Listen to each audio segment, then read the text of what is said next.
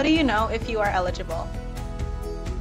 The President Pro-Tempore must be elected from the Student Senate. Must also have a 2.0 GPA or higher. And must have completed at least 12 credits. Also, must carry 12 credits while in office. The President Pro-Tempore shall be a non-voting member. And attend both Senate meetings and Executive Board meetings. Shall maintain a relationship between the Executive Board and the Student Senate. Also, fill in for the Executive Vice President when absent. And commit to 10 office hours per week. How will this benefit you? As President Pro-Tempore, you will have the opportunity to grow and enhance your resume. You will also be able to build your communication skills. And have the opportunity to network with professionals. And also develop leadership skills to better prepare you for your career. We hope to have you on board.